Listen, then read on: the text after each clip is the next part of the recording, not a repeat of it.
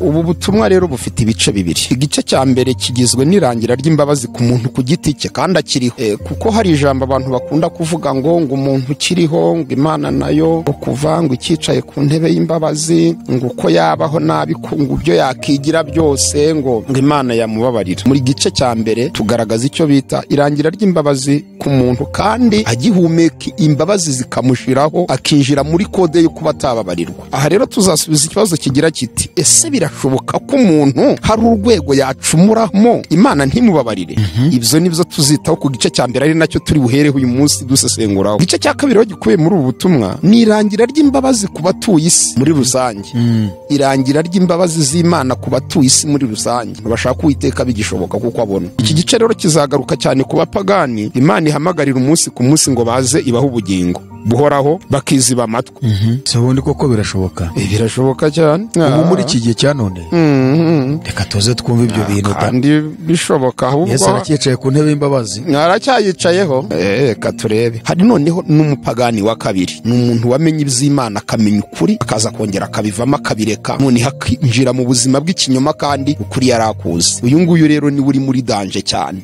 Imyumvire y'abantu benshi bumvisha ko Imana mu gihe cyose yicaye ku ntebe y'imbabazi niyo wakora ibimeze gute urababarirwa. Ariko iyi myumvire dukurikije ijambo ry'Imana rigaragaza, abadukurikiye kuri AYALONI TV babyumve ko iyi myumvire umuntu wese yumva ikintu gishobora gutuma yakinjira muri password, muri code, mu murongo utukura wo gukurwaho imbabazi z'Imana. Hari ingingo ya mbere ivuga ku ntambwe enye ziganisha umuntu ku gukurwa ku mahirwe yo guhabwa imbabazi. Izi ntambwe enye rero uko tugiye kuzisobanura turasaba abadukurikiye kuri AYALONI TV buri wese ajye yumva ayireba intambwe agezeho. Wasanga umuntu ageze nko ku ya kabiri, uraza kumva ageze ku ya kabiri aze kugaruka avuga uti ntagera kuri kane bakangati. Amasezerano atanu asohorezwa umuntu cyangwa asohora ku buzima bw'umuntu wageze mu cyiciro cyo gukurwaho imbabazi. Hari amasezerano atanu y'umuvumo. Nta muntu utunga isezerano ry'umugisha gusa, ntawe ntanubaho. Umuntu atunga amasezerano birabangikanye, ahubwo iryabereye umukandida niryo risohora. Haba hari isezerano ry'umugisha n'iry'umuvumo bihekanye. Iyo uhindutse umukandida w'iry'umugisha rirasohora, wahinduka umukandida w'iry'umuvumo rigasohora. Intambwe ya mbere ni igihe abantu bava mu kuri bakayoboka ikinyoma, bakareka ukuri kw'ibyo bizeraga, bakareka ukuri bari bazi, bakayoboka ikinyoma. Abantu bayobotse ikinyoma kandi ukuri bakuze bakakwirengagiza. Ese ikinyoma ni ikihe, ukuri ni uku? Hari igihe tuvuga gutya bati Imana yihinduye ingome, ntabizi ntabeje bazabivuga ngo Imana yihinduye ingome, yihinduye ingome ko yagize ni mwene wabo. Hoya please bana b'Imana, Imana ifite urukundo n'ikimenyetso ko irufite. Hari abantu bayibitseho bayibitseho muri agenda bagendana nayo. Atanu rwose. Nzagutwara igitereko kitabaza nutagaruka vuba, nzakoherereza ibigushukashuka nukomeza kuguma muri iyo nzira y'ubuyobe, nzasenya uruzitiro rwakurindaga bakuvogere wowe.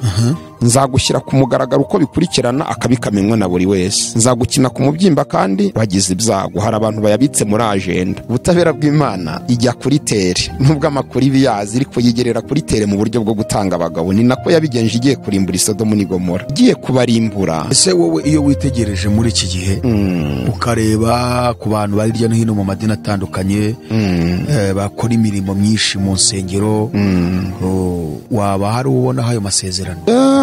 Cyane rwose, ndanabazi benshi amasezerano uko ari atanu yasohoyeho. Ubwo bakuwe imbabazi burundu?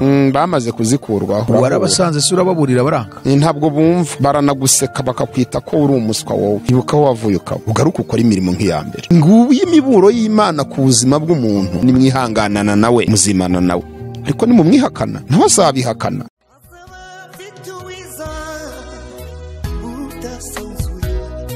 Azaba afite ingororano yo guhema buri wese, guhana n'imirimo yakoreye hano ku isi. Nawe nshuti yanjye aza kwambika ikamba. Reka twongeye tugusuhuza nshuti mukundwa kandi mwene data, turasuhuza abari hirya no hino mu bihugu bitandukanye ku migabane igize isi. Mwebwe mufata umwanya mukurikira ubutumwa bwiza butambuka kuri AYALONI TV, ishakiro ry'ubutumwa bwiza bw'ubwami bw'Imana. Turabifuriza amahoro y'Imana, turabifuriza umugisha w'Imana, kandi Imana ikomeze guhira imirimo y'amaboko yanyu. Imana ihe umugisha ibyo mukora byose kubw'ubutumwa bwiza mukomeza kumva, kandi Imana cyo tubasabira gikomeye cyane nuko yazabaho ubugingo, ibakiza ibyago n'amakuba, ibakiza ibibagoye mu izina rya Yesu Kristo. Turashimira Imana rero ko uyu mwanya yongeye kutwemerera kuboneka Uyu ni umwanya mwiza udasanzwe w'ubutumwa bwihutirwa cyane, niyo mpamvu umuntu dukoze noneho nijoro.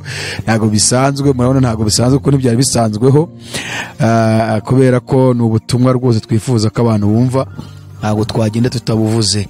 Ubwo iyo mpamvu rero turi kumwe na Alfred Misago. Reka tumwakire yiyegereze mikrofone kugira ngo asuhuze abadukurikiye. Si ubwa mbere, asanzwe aza kuri AYALONI TV, hanyuma yibwira abashya kugira ngo bamumenye, ubundi atugezeho ubutumwa bw'Imana yamuhaye. Karibu Alfred. Amahoro y'Imana nabane namwe bakunzi ba AYALONI TV. Ni Evangeliste Misago Alfred, ndabasuhuje. Ndi umubwiriza w'ubutumwa bwiza bwa Kristo. Gahunda niyo kuvuga ukuri nk'uko kuri ku mutima, kuko Kristo ni ukuri, ubwo rero tugomba no kuvuga ukuri. Iyo uvuze hirya ibitari ukuri, ubwo ntabwo uri kuvuga Yesu. Biravuga ngo uvuge ikindi. Turaha rero kugira ngo tubabwire ukuri k'ubutumwa bwiza bwa Yesu Kristo. Hanyuma wadusengera kugira ngo tujye mu kiganiro cyacu cy'uyu munsi. Mana nziza, turagushimiye, turaguhimbaje kuko ni wowe uhamagara, kandi wahamagara ugaha abantu icyo kuvuga. Kandi iyo uhaye umuntu kuvuga aravuga, n'iyo uhaye umuntu guhanura arahanura. Tunejejwe n'uyu mwanya mwiza rero w'ubu butumwa w'iki kiganiro. Fasha twebwe abagaragu bawe, ufasha abatwumva, kandi intego yacu nk'uko ubutumwa bwiza bubivuga ni ukwikiza ubwacu, tukikizanya n'abatwumva. Twe tuvuga n'abatwumva twese tukugirireho umugisha muri byose, izina rya Yesu, amen. Alfred, uyu munsi ngira ngo dufite byinshi ugiye kutugezaho, kandi biteye amatsiko. Ngewe si ngomba kuvuga ngo tugiye kuvuga kuri ibi, ahubwo nyir'ubwite Imana yahaye message. Turagira ngo noneho ubwire abadukurikiye message Imana yaguhaye. Nahawe ubutumwa n'Imana, kandi ni ubutumwa turavuga, ndetse byanaba ngombwa tukazabugarukaho. Ni ubutumwa bukomeye, ni ubutumwa bwitwa irangira ry'imbabazi mu bantu. Niyo sije, niyo topic, niyo ntego. Irangira ry'imbabazi mu bantu. Ubu butumwa rero bufite ibice bibiri. Igice cya mbere kigizwe n'irangira ry'imbabazi ku muntu ku giti cye kandi akiriho. Kuko hari ijambo abantu bakunda kuvuga ngo umuntu ukiriho, ngo Imana nayo ngo kuva ngo icyicaye ku ntebe y'imbabazi, ngo uko yabaho nabi, ngo ibyo yakigira byose ngo Imana yamubabarira. Muri gice cya mbere tugaragaza icyo bita irangira ry'imbabazi ku muntu kandi akiriho, agihumeka, imbabazi zikamushiraho, akinjira muri kode yo kuba atababarirwa. Iki gice rero kizagaruka cyane ku bantu baba baramenye ukuri k'ubutumwa bwiza, bakaza gusubira mu buzima bw'ibikinyoma. Abantu bamenye ukuri, baranakumenya, baranakurwanira, yewe nyuma bakaza gusubira mu buzima bw'ikinyoma. Aha rero tuzasubiza ikibazo kigira kiti, ese birashoboka ko umuntu hari urwego yacumuramo Imana ntimubabarire? Ibyo nibyo tuzitaho ku gice cya mbere, ari nacyo turi buhereho uyu munsi dusesenguraho. Igice cya kabiri gikubiye muri ubu butumwa ni irangira ry'imbabazi ku batuye isi muri rusange. Irangira ry'imbabazi z'Imana ku batuye isi muri rusange. Aho Yesaya 5:5-6 avuga ngo, yahanuye aravuga ngo abantu bashaka Uwiteka bigishoboka kuko abona, kuko hari igihe bizaba bitagishoboka. Mu gice cya kabiri tuzagaragaza iki gihe kizaba kidashoboka, kuba umuntu yabona imbabazi ziturutse ku Mana. Iki gice rero kizagaruka cyane ku bapagani Imana ihamagarira umunsi ku munsi ngo baze ibaho ubugingo buhoraho, bakiziba amatwi. Ngubwo ubutumwa bwacu uko bwubatse, ng'iby'ibice bibugize. Numva twasoma ibyanditswe bigiye kudufasha kugira ngo dutangire n'igice cya mbere tugaragaza irangira ry'imbabazi ku muntu. Ese koko umuntu yaba ariho imbabazi zararangiye kuri we ku buryo atababarirwa? Se ubundi koko birashoboka? Birashoboka cyane. Ubu muri iki gihe cya none, reka tuze twumve ibyo bintu. Kandi bishoboka, ahubwo Yesu aracyicaye ku ntebe y'imbabazi. Aracyayicayeho. Reka turebe.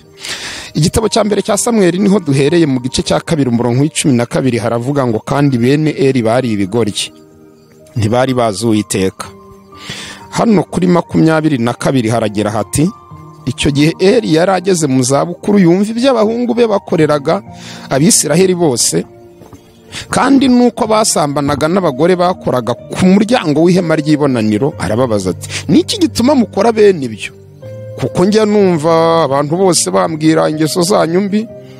Reka abana banjye ibyo muvuga, ibyo numva bavuga si byiza, muracumuza ubwoko bw'Uwiteka. Umuntu nacumura ku wundi, Imana izamucira urubanza. Ariko se umuntu nacumura ku Uwiteka, ninde uzamwitwariraho? Ariko aka niko ngendereye. Ariko ntibumvira se, kuko Uwiteka ashakaga kubica. Reka se nusubikira muri Yeremiya gatoya, ibindi turaza kugenda tubizi mwuka biduha. Yeremiya ni igice k'15 umurongo wa 6 haravuga ngo, Uwiteka aravuga ati, waranyanze wasubiye inyuma, nicyo cyatumye nkuramburiraho ukuboko nkakurimbura, nari ndambiwe noneho guhora mbagirira imbabazi. Uwiteka aravuga ati, waranyanze wasubiye inyuma, nicyo cyatumye nkuramburiraho ukuboko nkakurimbura, ndarambiwe noneho guhora mbagirira imbabazi. Urumva ko Imana ari irambiwe guhora ibagirira imbabazi bano. Yagize igihe cyo kujya ibaha imbabazi za kugera hepfo. Nabahereye imbabazi mwebwe mutaziha agaciro, ndabirambiwe. Ngibi byanditswe bigiye kudufasha muri iki gice kivuga irangira ry'imbabazi ku buzima bw'umuntu cyangwa se ku muntu ku giti cye kandi akiriho. Akenshi dukunda kuvuga ngo iyo umuntu yapfuye nyine ngo nibwo biba birangiye, ngo amahirwe ngo yuko yababarirwa n'Imana ngo nibwo abarangiye, ngo cyangwa se ngo Yesu agarutse, ngo mu gihe cyose Yesu ataragaruka, ngo niba umuntu yaba ari kabwera akagira gute, agashayisha gute. Abadukurikiye kuri AYALONI TV, tugomba gutandukanya abanyabyaha babiri. Hari umupagani utaramenya Imana, uyafite amahirwe yose ari furu, mu gihe ataragera muri cya gihe tuzavuga mu gice cya kabiri. Ari furu, urwego rwose yaba ariho rw'ubupagani bwe, afite amahirwe ashoboka yo kuba yaza Kristo akamubabarira. Hari noneho n'umupagani wa kabiri, ni umuntu wamenye iby'Imana akamenya ukuri, akaza kongera akabivamo akabireka, none hakinjira mu buzima bw'ikinyoma kandi ukuri yarakuze. Uyu nguyu rero ni uri muri danje cyane, ari muri danje ku rwego rwo hejuru. Aha, nkuko twatangiye tubivuga, imyumvire y'abantu benshi bumvisha ko Imana mu gihe cyose yicaye ku ntebe y'imbabazi, niyo wakora ibimeze gute urababarirwa. Ariko iyi myumvire dukurikije ijambo ry'Imana rigaragaza, abadukurikiye kuri AYALONI TV babyumve ko iyi myumvire itava ku Mana. Imyumvire ntabwo iva ku Mana, iva kuri Satani. Abantu bakunda kwiyumvamo cyangwa bagatekereza ko ibi byose bajyamo Imana baba iva kuri Satani. Abandi bakavuga yuko Imana icicaye ku ntebe y'imbabazi, kandi mu gihe Yesu atarava ku ntebe y'imbabazi wagwa kongera ukabyuka. Tujya ngo dutandukanyirize na ba bandi bavuga iby'ubuntu ushingiye kuri izi nyigisho ugiye kutwigisha.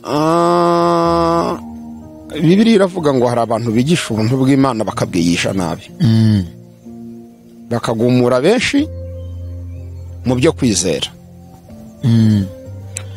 Ukuri k'ubutumwa bwiza ni uko umuntu wese uguye yimenyaho intege nkeya ze akagaruka, kandi yagaruka Imana ikamwakira. Ariko nk'uko muri iyi nyigisho turi bubibone, hari igihe umuntu atagaruka. Kandi twongere twibutsa abantu ko umuntu ugaruka ni umuntu muzima, ntabwo hagaruka umuntu intumbi. Iki cyumvikane, hari abantu Bibiliya iri butugaragarize baba basigaye bafite amazina y'uko bariho ariko baramaze kuba intumbi. Umuyobozi wa AYALONI TV wibuke ko intumbi ntabwo yumva. Ubutumwa bwandikiwe amatorero 7 bwose busoza buvuga ngo ufite amatwi naba ari we yumva. Kuki bakoresha ririya jambo? Nuko hari n'ababa batagifite amatwi yo kumva. Kuko umuntu ugifite amatwi yo kumva niwe wumva, kumva hinze imishyitsi kuko arumva. Ariko wamaze kuba intumbi, umwe Bibiliya ivuga ngo yapfuye ahagaze, ntabwo abacyumva. Uwo rero utumva nta nubwo yahinduka, nta nubwo yakimenyaho ibibi. Yabyimenyaho gute se kandi ari mu kinyatumva? Kire kubanje kumuzura akaba muzima kumva. Ubwo rero iki nicyo kigaragaza cyane ko tuzagenda tubibona, hari abantu imbabazi z'Imana zivaho. ijambo ry'Imana dusomye hariya muri Samweli, bariya ni bene, ruriya rwari urugo rw'abatambyi, bafite n'isezerano ry'ubutambyi, bakoraga mu bikari by'inzu y'Uwiteka hafi aho ngaho, ariko barangije bigira ibigoryi. Bibiliya yavuze ngo byari ibigoryi. Ubugoryi bwabo bwari bushingiye gukora ibidakorwa kandi birengagije abo bari bo. Ubundi umuntu wese wamaze kumenya ukuri akinjira muri Kristo Yesu yakabaye yimenya. Pawulo yabwiye abakuri no mu rwandiko rwa mbere 6:19 arababwira ngo nyamara uhereye none mumenye ko mutakira abanyu ngo mwigenge kuko mwamaze kugurwa. Umuntu waguzwe rero yakabaye amenya igihugu yinjiyemo, yakabaye amenya ubwami arimo ubwaribwo. Kuba bene Eli ari abana bavuka mu gitambyi b'abatambyi bafite isezerano ry'ubutambyi, bakaba ibigoryi bakajya basambanira aho ngaho kwihema, aho ngaho ku marembo y'ihema ry'ibonaniro, bakaba ibigoryi kugera ku rwego bajya bakubita abatambyi barimo baratamba bakabaka inyama ku ngufu. Imana yavuga uti ibi ni ibigoryi kabisa. Noneho Imana igira igihe cyo kujya ibicyaha ntibyumve. Noneho mu kwa kutumva Imana iza kugera ku rwego ikatira avuga ngo nkuyeho igihe cy'imbabazi ku buzima bwanyu, niyo so yabigisha ntimuzumva kuko ikibakwiriye ni ukubica mugapfa. Aha rero byumvikane ko igihe cy'imbabazi ku buzima bw'umuntu kijya kirangira. Kandi namwe mudukurikiye, iyo tuvuga ubutumwa nk'ubu tuba tugira ngo umuntu wese yumva ikintu gishobora gutuma yakinjira muri password, muri code, mu murongo utukura wo gukurwaho imbabazi z'Imana. Reka noneho twimbike twinjire nyirizina muri iki gice cya mbere cy'inyigisho yacu kivuga ngo gukurwaho kw'imbabazi ku muntu ugihumeka. Iki gihe rero cya mbere duhereyeho nacyo kibitseho ingingo ziragera muri ebyiri. Hari ingingo ya mbere ivuga ku ntambwe enye ziganisha umuntu ku gukurwa ku mahirwe yo guhabwa imbabazi. Izi ntambwe enye rero uko tugiye kuzisobanura, turasaba abadukurikiye kuri AYALONI TV buri wese ajye yumva ayireba intambwe agezeho. Wasanga umuntu ageze nko ku ya kabiri, uraza kumva ageze ku ya kabiri aze kugaruka avuga uti ntagera kuri 4 bakangatira, wasanga hari ugeze kuri 3. Ubwo rero ingingo ya mbere ni intambwe enye ziganisha umuntu ku gukurwaho imbabazi.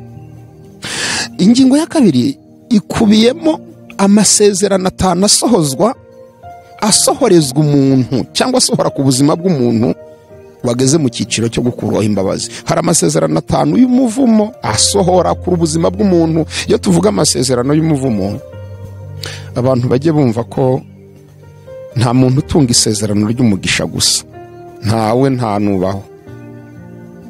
Umuntu atunga amasezerano birabangikanye, ahubwo iryabereye umukandida niryo risohora.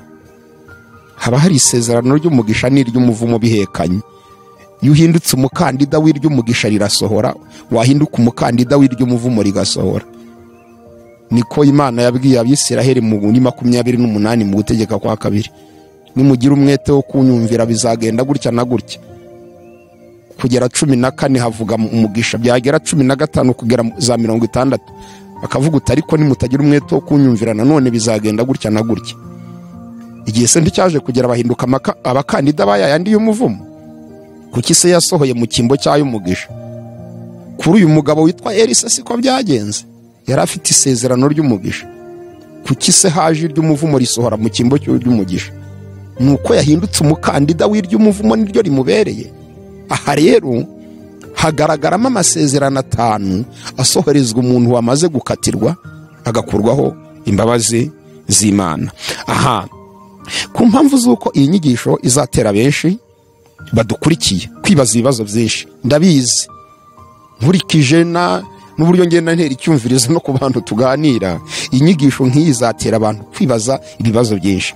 Turabasaba abakunzi ba AYALONI TV bazandika komenti batubwire ibibazo byabo, yewe bazananyura kuri kontakite turaza kubaha batubwire ibyifuzo byabo n'ibibazo byabo ku kigendanye n'inyigisho. Kimwe nuko umuntu ashobora kuba dukurikiye muri uyu mwanya ari umwigisha w'abandi, nawe yirirwa yigisha, ariko akaba byigisha binyuranye n'uko nguko turi kubivuga. akaba nabizi binyuranye nuko akavuga uti barimo barabeshya, ndashaka kubanyomoza. Tuguhaye ikaze kuri AYALONI TV. Uri umwigisha w'abandi, uri umushumungeri, ufite ukuntu imyumvire ushyira mu bakristo bawe, none wumvise tuzanye ibintu biragucanza, uravuze uti banza baje kuroha isi cyangwa kuyobya abantu. Ngwino kuri AYALONI TV, turaguha ikaze, uze tujye impaka zitari izo kurwana, utubwire wowe ibyo wemeraga, noneho ahasigaye dufashanye. Reka rero twikomereza inyigisho yacu. Ako nakari gaciyemo, kuko ntabwo twifuza ko hari umuntu n'umwe ubutumwa bwiza butagirira umumaro ku mpamvu z'uko atasobanukiwe. Niyo mpamvu biba byiza kubaza, kugira ngo icyakagukijije utakijugunya ngo nuko ngo utari kugishyikira neza. Kudashyikira ibintu, ushobora kudashyikira ibintu kuko ari bwo ukibyumva, ariko wabisobanurirwa kenshi ukabishyikira kandi no bikakugirira umumaro.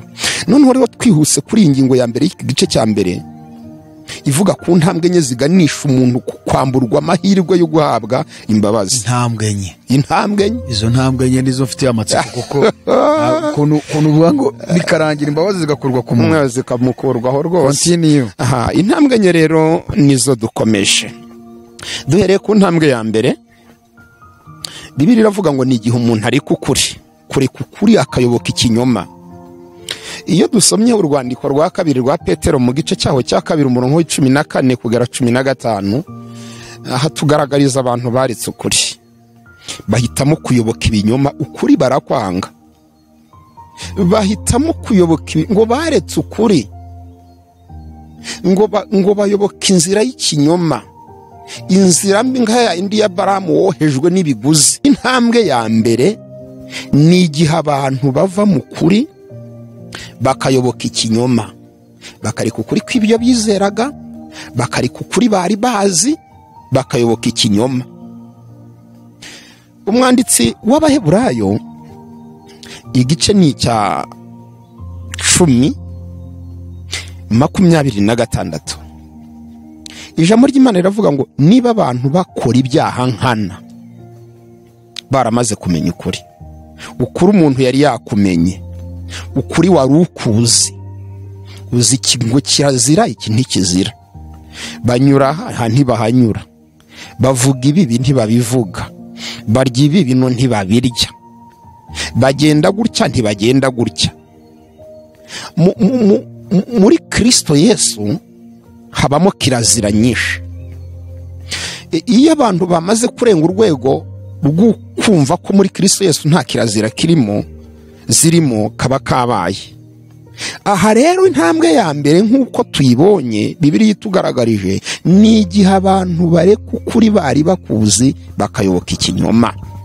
Umwanditsi w'Abaheburayo rero aho tubabwiye 10:26 aravuga ngo bene abo bantu bakora ibyaha nkana birengagije ukuri kandi banakuzi, nta kindi gitambo bazigera bahabwa kibahesha imbabazi uretse gutegerezanya umuriro n'inkazi n'umujinya n'ubuki byose bizatwika abanzi b'Imana. Tukiri aho ngaho, wenda icyo nabazamo, yego, abantu bayobotse ikinyoma kandi ukuri bakuze bakakwirengagiza. Ese ikinyoma ni ikihe, ukuri ni ukuhe?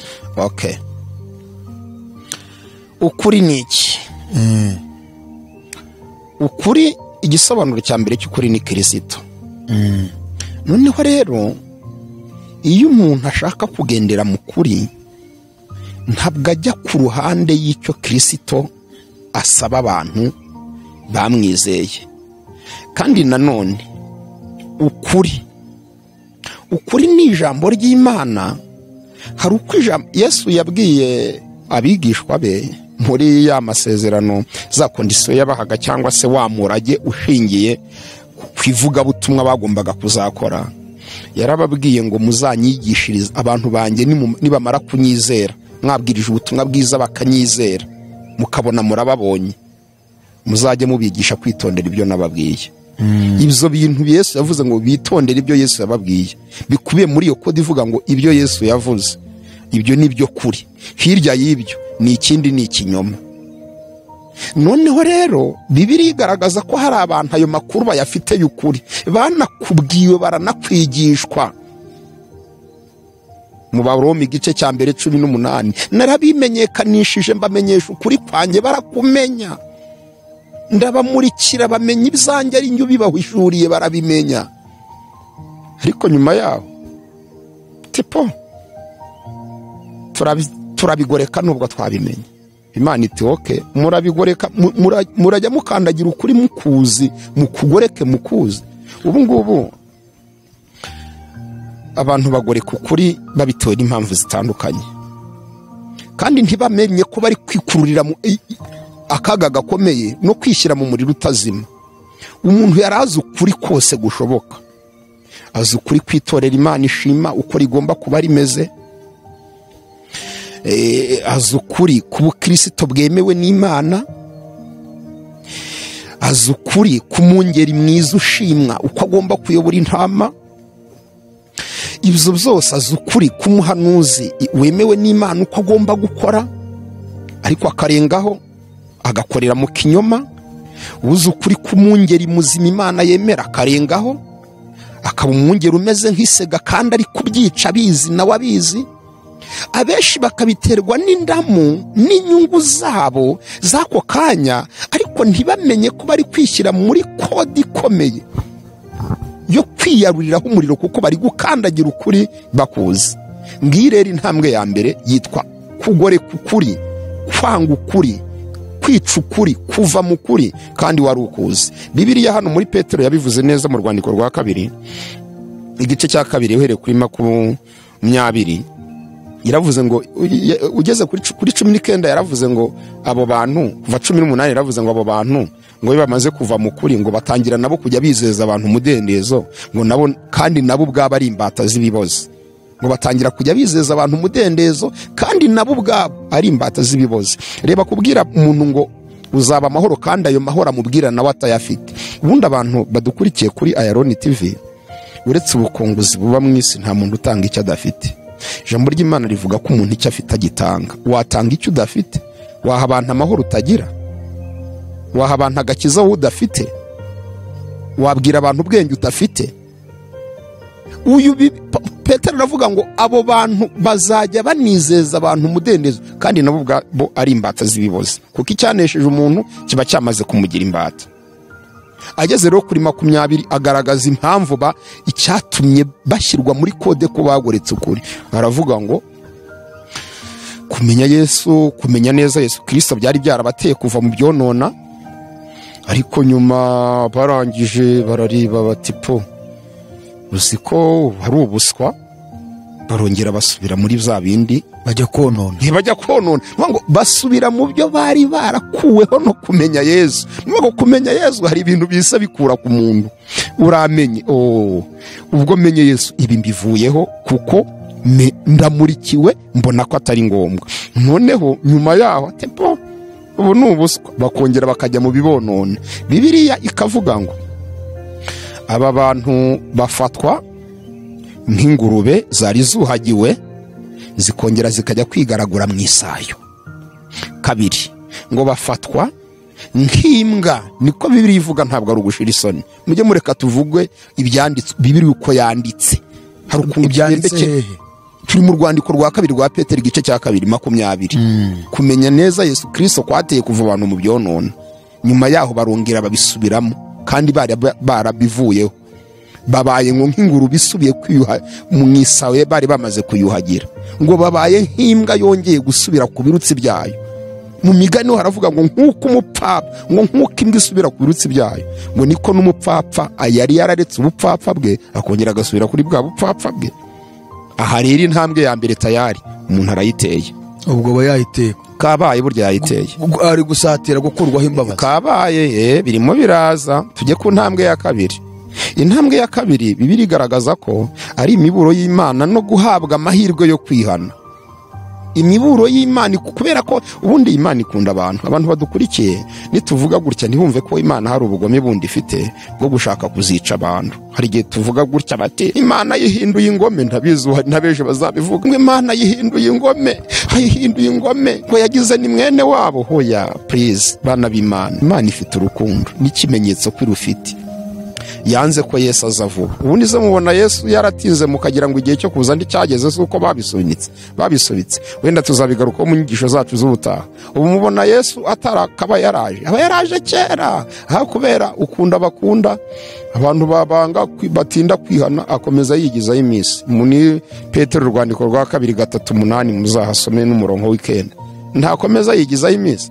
None sugo twavuga ko Imana itagira impuhwe, itagira urukundo, tubishingiye kuki? Niba yemera kureka abantu ikagitinza umunsi wo kuza ko umwana wayo ngo mukunde mwihane, abantu bakizwe duhindukire tuyimenye. Ubuze si urukundo? Itwihangana idashaka ko ari n'umurimbuka. Paulo ntiyabwiye Timoteyo, aramubwira uti mwana wanjye Timoteyo, Imana ishaka ko abantu bose bakizwa, bakamenya ukuri, ikabaho ubugingo buhoraho. Ubwo si rwose urukundo? Izo si imbabazi Imana idufitiye. Niyo mpamvu ku ntambwe ya kabiri umuntu yakira icyo bita imiburo y'Imana. Nibyo ko kubaye ikirumbo, ariko noneho hari imiburo y'Imana ikuguha andi mahirwe. Iyi ntambwe ya kabiri ihamagarira umuntu wese wasubiye inyuma, wasubiye mu binyoma. Imigani 1:23, nimuhindurwe n'imiburo yanjye, nongere mbasukeho umwuka wanjye. Izayishuwe 2:4.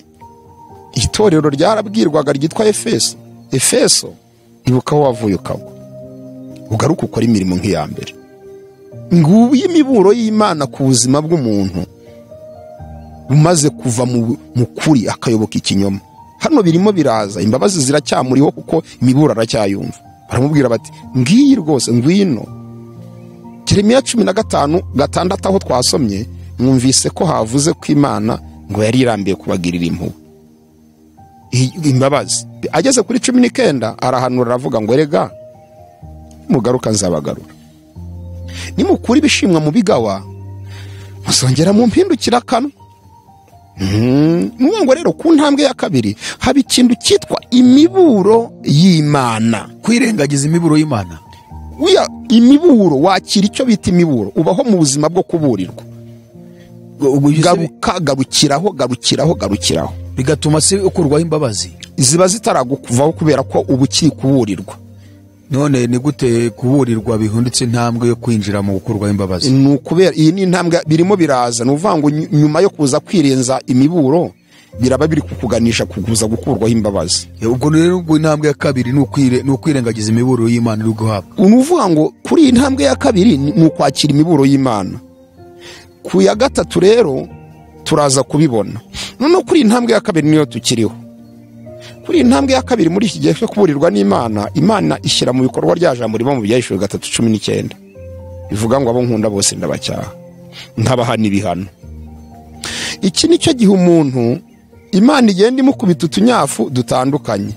Wagarukiye aho abiteza ibihombo mu byo bakora, aho yirukanisha mu kazi, abiteza abagore bakabasuzugura niba ari umugabo, abiteza abagabo bakabakosora, abiteza abana, abiteza indwara abaganga bakananirwa kuzivura. Ibyo byose bishobora guhinduka inkoni y'Imana yo kubwira umuntu ngo wagarukiye aho ngaho, ukaza mu rukundo rwa mbere, ukaza mu kuri kwa mbere. Aha rero kuri iyi ntambwe ya kabiri niho bahera umuntu amasezerano 5 ari bugaragare muri ya ngingo ya kabiri y'iki gice cya mbere kikurwaho imbabazi ku buzima bw'umuntu bwite kandi akiriho. Aya masezerano 5, irya mbere riravuga ngo byeshuye 2:5, niba utagarutse tuzagukuraho, tuzagutwara igitereko kitabaza. Iryo isezerano rya mbere ku muntu uri mu gihe cy'imiburo y'Imana. Isezerano rya kabiri, urwandiko rwa kabiri rw'Abatesalonike igice cya 2:11-12, nukomeza kugendera mu binyoma tuzakoherereza ibigushukashuka. Nukomeza kubaho mu buzima bw'ikinyoma ukirengagiza ukuri kandi ukuzi, tuzaguha ibigushukashuka. ngiryo isezerano rya kabiri umuntu ari kwakirira muri cya gihe cy'imiburo y'Imana. Isezerano rya gatatu, nzaguhana mbishyire ku mugaragaro uko bikurikirana. Iryo ni irya gatatu, Yesaya 5:5 kugera kuri 7. Iryo sezerano riri guhabwa umuntu kuri ya ntambwe ya kabiri y'imiburo y'Imana, iri kumubwira uti nyamara nzaguhana. Isezerano rya kane, nzaguhana mbishyire ku mugaragaro. Zaburi ya 50:21. Isezerano rya gatanu rihabwa umuntu kuri iyi ntambwe ya kabiri, nzagukina ku mubyimba nyamara nutagaruka, nzaguseka icyo wagize ibyago ngo ukine ku mubyimba icyo watinyaga kikugezeho. Imigani 1:25 kugera 30. Aya masezerano uko ari atanu tuvuze, hari abantu bayibitseho bayafite muri agenda. Atanu umuntu yakirira muri cya gihe, muri ya ntambwe yitwa imiburo y'Imana. Imana iburira umuntu yitimuha n'amasezerano, nutinda nzagutwara igitereko kitabaza. Hari abantu bayibitseho, bayibitseho muri agenda, bagendana nayo. Atanu rwose, nzagutwara igitereko kitabaza nutagaruka vuba, nzakoherereza ibigushukashuka nukomeza kuguma muri iyo nzira y'ubuyobe, nzasenya uruzitiro rwakurindaga bakuvogere wonwe, nzagushyira ku mugaragaro uko bikurikirana akabikamenywa na buri wese, nzagukina ku mubyimba kandi wagize ibyago. Hari abantu bayabitse muri agenda kuri intambwe ya kabiri. Abo bantu uri kuvugana abizera bavuga ngo barakijwe ariko bakaba barengagije ukuri, bakaba barira cyane rwose, kuko nibo twahereyeho, kuko ikigendanye n'irangira ry'imbabazi ku bantu muri rusange tuzakibona mu gice cya kabiri. Twahereye ku bantu bizeye ariko bakirengagiza ukuri kandi bakoze. Imana idufashe. Icyo tubifuriza nuko umuntu atakicukura kuza, ariko iyo umuntu ahangara akabaza ukuri kuko ikintu gikorwa yarangiza akakigoreka. Zaburi 15 uhere ku murongo wa mbere, ubundi vuga umuntu uzazamuka umusozi wera Siyoni. Mu bintu rwose abakunzi ba AYALONI TV bashonje bahishiwe, harimo n'inyigisho zigendanye no kugaruka kwa Yesu tuzazibaha. Tubabwira ibyerekeranye n'uyu musozi Siyoni, tuzawubona mu nyigisho yitwa ubuturo burindwi abakiranutsi bazabamo. Uyu musozi wera Siyoni tuzawubona. Iyo Bibiliya ivuga uyu musozi wera Siyoni, ivuga n'abantu bazawubaho, abantu bazawuturaho, abantu bazawuzamuka. Biravuga ngo uwo muntu avuga ukuri nk'uko kuri ku mutima. Ni umuntu uvuga ukuri nk'uko kuri ku mutima. Kandi mbibutse ko iyo umuntu ashaka kuba umunyakuri, yitegura no kukuzira. Iki cyumvikane. Paul yabwiye Timoteyo, aramubwira ngo mwana wanjye Timoteyo, ubimenye ubisobanukirwe yuko abashaka kuzajya bubaha Imana bari muri Kristo Yesu bazarenganywa.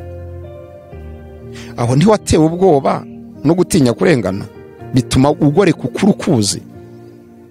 Aho ntiwatinye kukuzira, kuzazira ubusa, ko wanze kuzira ukuri ngo Imana izakurenganure, kuko irenganura abarengana abanyakuri, kuzazira ubusa. Nuzira ubusa se uzarenganurwa nande? Nuzira ubusa uzatabarwa nande? Ko wakabaye uzira ukuri, irenganura abarengana ikazakurengera. Yakiriye na ba Stefano bazize ukuri kazakwakira.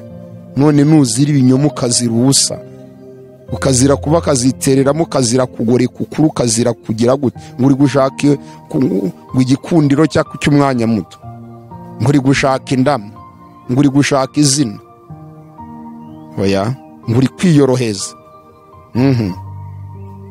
Mumenye neza ko umuntu wese ushaka kurwana intambara yo kuvuga ukuri agomba kwitegura ko n'ukuri yakuzira, agomba kwitegura ko ukuri yakurenganyirizwa. Niyo mpamvu niyo tubabwira ngo mwirinde kuva mu kuri, mugomba no kwihanganira inkoni wakubitwa uzira ukuri, kuko mu kuri haba intambara, kandi intambara ihaba ni intambara yo kuri kuba kuri kurwana n'ikinyoma. Ikinyoma kiba cyarakaye ngo gihangane n'ukuri. Uko bagongana rero, iyo uri umunyabwoba uravuga uti ntipfira, wavuga uti ntipfira, ukica ukuri wari ukuzi. ukiteranya n'Imana yakagukijije ukaba inshuti y'abantu batazagira icyo bakumarira, batazagira ikintu bakumarira. Ni niko Bibiliya ivuga. hanyuma turacyari mu ntambwe, ugeze ku ntambwe ya kangahe? Ninjiye ku ya gatatu, mvuye ku ya kabiri. Umuntu ahererwaho amasezerano agera muri 5 y'umuvumo. Ngeze ku ya gatatu, niyo ya yindi ivuga ngo gukerensa amahirwe no gusuzugura ya miburo na za nkoni zose wakubiswe bakubwira bati wagarutse. Iyi ni intambwe rero ya gatatu ibanziriza gukurwaho imbabazi. Muri Yeremiya igice cya 6 umurongo 16 haragira hati, narababwiye nti nimubaririze inzira za kera, inzira nziza iboneye abariyo munyuramo. Inzira za kera, hari inzira za kera abantu bazi bavuyemo zari nzima, bazi sumwimerere, zatumaga Imana ibashima, zatumaga Imana ibemera, bakabana n'ibyoroheje ariko bafite ibyiringiro by'ejo hazaza zirahari. Ariko abantu bazivuyemo baratana, bayoboka inzira nk'iza Baramu wakunze ibiguze. Imana iti narababwiye nti nimubaririze za nzira, nizo nziza nizo nshaka. Barakana baravuga bati ntazo tuzanyuramo. Mbatuma habarinze, izubu Imana nge ntiyantumye, mugira ngo ntiyantumye Imana. Imana yantumye. Mbatuma habarinze ndababwira nti basi nimwumvira ijwi ryabo. Barakana baravuga bati hoya nabo ntabwo tuzabumvira. Wumve turi kugera ku ntambwe zisharira zibanziriza gukurwaho imbabazi. Urumva ko intambwe ya gatatu yitwa kwirenza imiburo y'Imana. Ngubwo wirenza amagambo yanjye, niko muri Zaburi ya 50:16 havuga. Ubwo wirenza amagambo yanjye ukigira inyanga guhanwa, ukirenza amagambo yanjye, ahubwo ugahitamo gukora bya bindi by'ibinyoma nanga, ngakomeza ngakureka.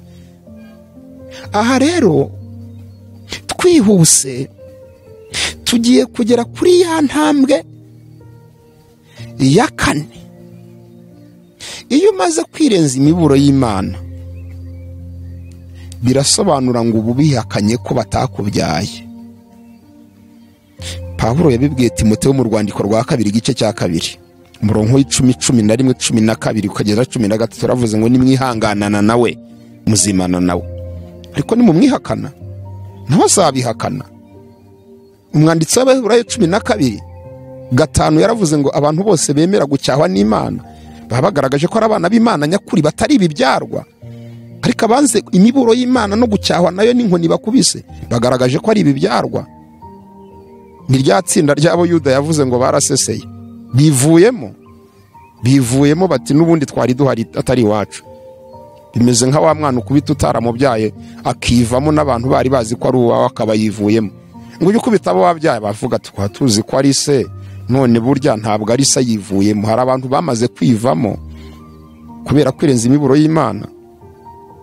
Nyuma rero yuko ubihakanye wanze uvuze uti ntabwo nzagaruka, sinzasubira mu kuri, ntabwo nzabumvira nabo uzantumaho nabo sinzabumvira. Hari abantu bameze gutyo, niyo wateka iwiri gashya wabasekura, biravuga ngo arabapfapfa ngo niyo wabasekura mu isekuru ubupfapfa bwabo banga kubuvaho.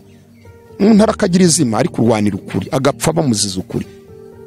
Intwari zo kwizera niko zabayeho nyinshi, bagize izima ariko ryiza, bahagarara ku kuri barabica. None urahagarara ku kinyoma, niba nupfuzira ikinyoma ubwo uzatabarwa nande. Intambwe rero ya 4 ari nayo ya nyuma ibanziriza gukurwaho imbabazi z'Imana, no gutanga abagabo kw'Imana. Imana itanga abagabo. Abadukurikiye kuri AYALONI TV, Imana igitanga abagabo. Mbere yuko ikura imbabazi ku Bayuda muri Yesaya mu gice cya 5 yatanze abagabo. Yaravuze ati mwe baturage b'i Yerusalemu mwese nimuze munkize n'uru ruzabibu rurutoki rwanjye, mungira ikintu ntarukoreye. Ese hari icyo nagombaga kurukorera ntarukoreye? Hari igihe Imana itanga abagabo ku buzima bw'umuntu. Uyu muntu mwese muramuzi, yari indushyi, amateka y'isi nahinduye mwese mureba ati turabizi.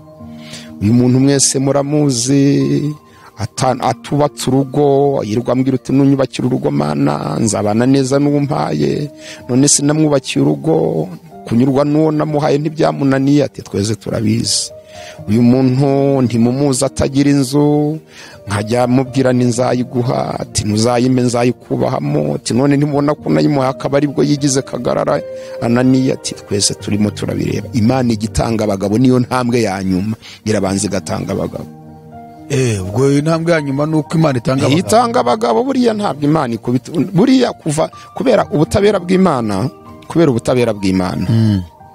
ubutabera bw'Imana ijya kuri tere nubwo amakuru ibiyazi ariko yigerera kuri tere mu buryo bwo gutanga abagabo ni nako yabigenje igiye kurimbura Sodomu n'Igomora igiye kubarimbura yatanze abagabo iravuga iti kuko baharega kuko abaharega amajwi y'abaharega abaye menshi reka nanjye nimanukire nge kureba yohereza y'intumwa ziriya ntumwa yari igiye gutanga abagabo ngo isi yose ibibone ngo abariho bose babibone yuko ibintu igiye kubitira kubarimburira ari ukuri rwose itabarenganije ibitanze abagabo yohereza abamarayika ntibahageze bya bigabo biba birabatatse ati roti duha abagabo binjiye aha turyamane Imana ibitanze abagabo ku mugari avuga ntimubireba ko ngiye kubica mbaziza ukuri ti rwose bice rwose urabubajije ukuri intambwe rero ya kane Imana igitanga abagabo iyo rero Imana imaze gutanga abagabo nta kindi gikurikiraho ihita ishyira mu bikorwa icyo bita gusenya uruzitiro rwarindaga umuntu uvuga uti noneho ubwo maze gutanga abagabo ko ntacyo nagombaga gukora ntakoze ihita ko itanga ivuga iti nshyize mu bikorwa ngiye gusenya uruzitiro rwakurindaga noneho rero reka wenda dusoreze kuri iyi ngingo ya kabiri y'iki gice cya mbere kugira ngo igice cya mbere kivemo tuzagaruke ku gice cya kabiri hari ikintu usoreje aho ngaho ese gusenya uruzitiro birahura bite no gukurwaho imbabazi kwavuga ibintu bine turaje mu masezerano imbabazi zigiye zari intambwe zibanziriza gukurwaho imbabazi noneho twinjiye nyirizina mu gukurwaho imbabazi muri ya masezerano 5 agiye gusora ku buzima bw'umuntu harimo n'iryo gukurwaho imbabazi yes netwa twababwiye ko igice cya mbere cy'inyigisho gifite ingingo ebyiri ingingo ivuga intambwe enye ziganisha gukurwaho imbabazi turazivuze twinjiye noneho ku ngingo ya kabiri ivuga ku masezerano 5 asohora ku buzima bw'uyu muntu harimo nyine n'iryo gukurwamo ho imbabazi isezerano rya mbere rero rimusohoraho n'iryo kumwambura umwuka wera kumutwara igitereko kitabaza iyo umuntu bamwambuye umwuka wera bakamutwara igitereko kitabaza abatangiye urugendo rwo gupfa yishwe n'Imana kubera ko muri kamere y'Imana ntabwo igira imburana umuntu n'umutungo wayo ibanza ikamwambura umutungo wayo wayihuzaga n'uwo muntu none hagasigara ameze nk'inyamaswa Imana ikarimbura ibona ari inyamaswa iri kurimbura kuruta kwibona ko ari umuntu iri kurimbura niko byagenze ku bwa Nowa mbere yuko ibarimbura yarabanje ibatwara umutungo wayo bwite wababagamo tangira 6 iravuga uti ntabwo umwuka wanjye yahora ruhanya n'abantu ibirawujyanye kugira igiye kubarimbura yakoresheje imvugo igira iti aba bantu n'abantu buntu niko yabwiye Nowa ngo kuko aba bantu ari abantu buntu birasobanura ngo basigaye ari abantu pire b'umubiri gusa nta mwuka w'Imana bagifite noneho rero iri ni isezerano rya mbere nukumukuraho igitereko kitabaza nukumwambura umwuka wera bizayishuye 2 4 na 5 iri sezerano yari ayifite muri cya gihe cy'imiburo akomeje kuyikerensa noneho rimusohoraho noneho rero isezerano rya kabiri nuguhabwa umutima w'akahebwe ntabwo bamukuraho bamwambura igitereko kitabaza ngo bamusigiraho uburyo ibintu by'Imana bizubatse iyo ukuweho umwuka wera uhabwa insimbura ikiwusimbura ariko kitari umwuka wera niko byagenze kuri Sawuli igitabo cya mbere cya Samweli igice k'18 umurongo w'10 ngo bamutwaye umwuka wera ngo ubisikana n'undi mubi wavuye ku Mana uhita umwinjiramo Abaroma Pawulo nawe yarabitangaje aravuga ngo abantu bose bari baramenye ukuri Imana arabimamenyesheje ukuri bagahitamo gushayisha none ikajya baburira bakanga ngo nicyo cyatumye Imana nayo ibareka ihita ibaha imitima yabaye akahebwe noneho ngo bahabwa uburenganzira bwo gukora ibyo bishakiye kandi ngo babigiriremo amahoro, ngo uretse no kubikora ngo bakajya bashima n'abandi babikora. Noneho rero uyu muntu aha hantu ageze, urwego agezeho arenze igaruriro, kuko iyo bagoye umutima w'akahebwe hehe no kongera kwicuza. Kandi iyo umuntu agiye inyuma yo kongera kwicuza, imbabazi ziba zimaze kumuvaho, kuko ahantu hari imbabazi haba hari no kwicuza.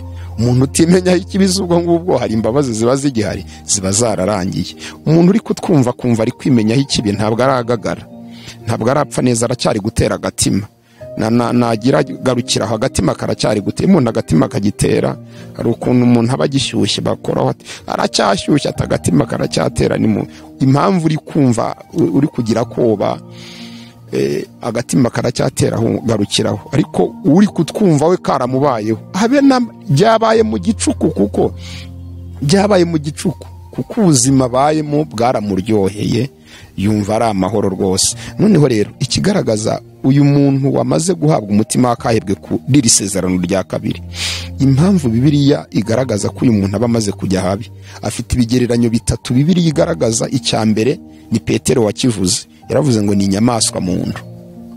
Urwandiko rwa kabiri rwa Petero 2:12 ngo ni inyamaswa muntu, ngo izo nyamaswa abantu ngo zamaze kugenerwa gucirwaho iteka.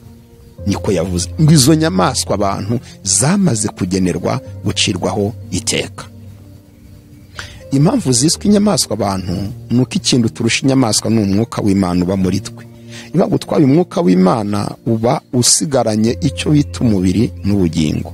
N'inyamaswa niko zimeze, zifite umubiri n'ubugingo, zigahumeka umwuka wa oxygene nk'uko abantu bawuhumeka. Ariko none wa mwuka wera w'Imana, wa mwuka w'umutima nama, wa wundi wafashaga umuntu kumenya ikibi n'ikiza, yuko uvuye mu ubuhindutse inyamaswa muntu. Niyo mpamvu Petero yamwise inyamaswa muntu. Twihute mbo ikigereranyo rero cya kabiri, uyu muntu biravuga ngo babaye inkuge, abameze nk'inkuge zimenetse ku byo kwizera. Ni muri Timoteyo urwandiko rwa mbere igice cya mbere 18. Harimo bawumenayo baregizante yatanze n'ingero ngo z'abantu ngo bamaze guhinduka nk'inkuge zimenetse. Birasobanura ngo nubwo ari mu bwato, ari mu ubwato buri mu nyanja, kuko iyi si ni inyanja, iherezo rye rizaba ribazarimbuka, kuko uko ubwato bugenda buva buzageraho bwuzure, none harengerwe. Gatatu biravuga ngo abasigaranye izina ry'uko ariho nyamara ari intumbi. Izayishuye igice cya 3, kuko icyari cyaramuhaye ubuzima ni umwuka wera, kandi ahantu hose hatari umwuka haba hari intumbi. Bibiliya iravuga ngo yaratuzuye mu Befeso. Nta hantu habaho kuzuka hatari hari intumbi. Impamvu twazutse nuko twari intumbi. Twazuwe n'iki? Umwuka wera. Muri 37 Ezekiyeli. Noneho rero twihuse tugere ku isezerano rya 3 risohozwa kuri uyu muntu, nuko umwoherereza bya bimushukashuka bamubwiraga. Niba utagarutse ugakomeza kugendera mu kinyoma cyawe, tuzaguhereza ibigushukashuka. Niba umuntu ageze ku rwego rwo kuguherezwa ibimushukashuka, ntabwo uyu muntu akiri muri kode, akiri mu bantu Imana ikeneye. Uyu muntu aba yaramaze kurenga ihaniro, yararenze igaruriro, bamwoherereza ibimushukashuka. Rero ku itorero rya mbere ku bwoko bw'Abisiraheli byabayeho, Yesaya 6:4, nanjye nzabatoraniriza ibyo kubashukashuka. Mu isezerano rishya naho birahari, mu Batesalonike urwandiko rwa kabiri igice cya 2:11, nanjye nzabohereza ibyo kubashukashuka. Ibi rero Imana yohereza bikorwa n'amatsinda abiri. Hari irya Satani, Bibiliya ivuga ngo ryihinduye marayika w'umucyo, rishinzwe gushyeshyenga abantu bavuye mu masezerano y'Imana bose bakayoboka ikinyoma. Daniel 11:32. Abantu bose bavuye mu masezerano, uyu mugome arabashyeshyenga. Itsinda rya kabiri ni imbura mu marimana igira ziba mu nyumba. Timoteyo yavuze, Paulo yabwiye Timoteyo mu rwa kabiri igice cya 2:20, avuze ngo mu nzu y'inyumba haba udukoresho twose. Hari imbura mu maro ziba zihari, zananiwe kuvuga iby'ukuri, noneho rero ko zananiwe kujya zivuga iby'ukuri, bakaziha n'ibiraka byo kuzajya zibeshya abantu. Iki gihe rero nizo zishyeshyenga aba bantu, zikajya zibabwira iby'amahoro kandi nta mahoro. Zikajya zibabwira ati, niba umuntu yasamanye agakubita n'iri tsinda rikamubwira ati Imana iri mu ruhande rwawe, uzaguhagurukira nzamuhagurukira, akavuga utamenya na mena. Umuntu azi ko yibye aroga, yakubitana na rya tsinda rikamubwira ati uzagutunga urutoki ninjye azaba rutunze. Aha rero byumvikane ko ni igihe cyo gushyeshyengwa umuntu aba arimo, kuko Imana ntabwo iyobewe umuntu. Noneho rero tugane ku musozo. Isezerano rya kane risohora kuri uyu muntu wamaze gukurwaho imbabazi z'Imana ni ukumutwikurura, akabi kakamenywa na buri wese. Imana twikuruye uruzabibu rwari rwararumbye, akabi kamenywa na buri wese. Isezerano rero rya nyuma risohora kuri uyu muntu imbabazi zavuyeho, nicyo bita kumukina ku mubyimba, bakamuseka yagize ibyago, bakamukina ku mubyimba icyo yatinyaga kimugezeho. Ibi bishobora gusohora ku buzima bw'umuntu akiriho, cyangwa bikazamusohoraho ku munsi w'amateka, kuko n'ubundi Imana izakina abantu ku mubyimba kuko bagoretse ukuri bakuzi.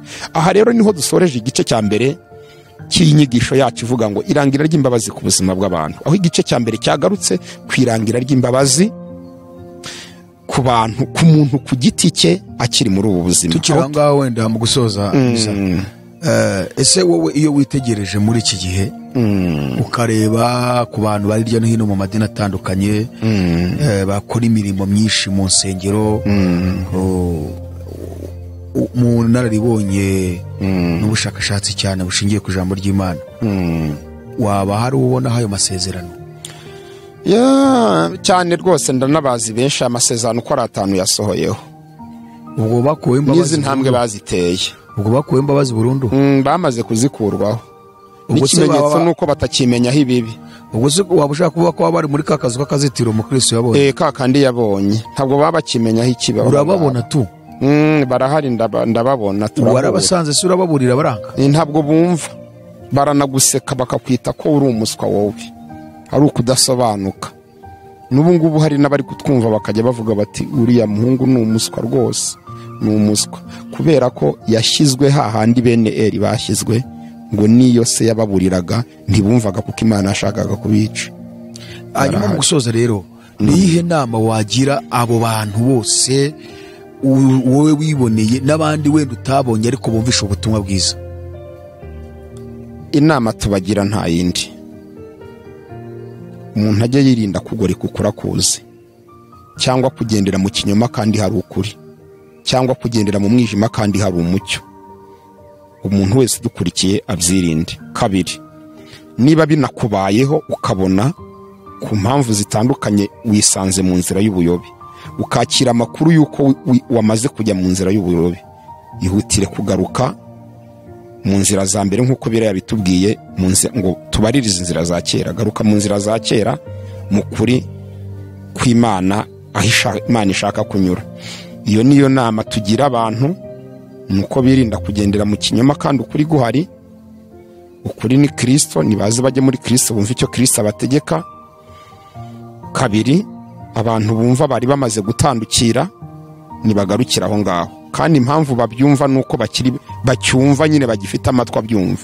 Naho wamaze kurangira nta kindi tubiza. Abantu ntibazagutera amabuye, bazavuga yuko koze ishyano kuvuga ngo hari abantu Imana yakuye imbabazi burundu. Abo nibo dushaka, abo nabo turabashaka, baza bayatwaye. Abo turabashaka baza bayatwaye, kuko bituma tumenya igipimo bahagazeho, byazatuma byibuze bimenya. Baramutse baje bayatwaye twabwiye duti mubimuretse kuyatera tubanze tuganire. Byamera nka babandi baje gutera amabuye wa mugore bari bafashe. Ubundi niki gitumye aza kuntera amabuye? Aje kuyantera kuko atonekaye. Iri jambo ryumvikane, ntabwo dukomeretsa abantu ahubwo baratonekara. Kuko ukomeretsa umuntu muzima ntabwo ukomeretsa ufite igisebe. Ufite igisobera mutoneka ntabwo umukomeretsa.